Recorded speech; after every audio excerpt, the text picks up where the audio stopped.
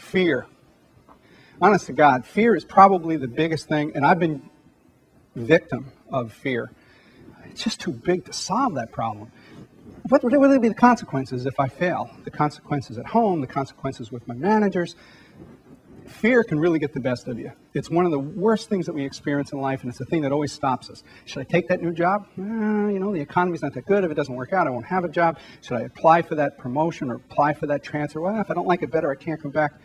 Man, all our lives we're dealing with fear. I'm just going to mention it. That's all I'm going to say on it. But when you're innovating, just keep that one word in your back pocket and keep it away from you, because you're going to succeed if that stays out of your way. And if you don't succeed, you're no worse off than you were before.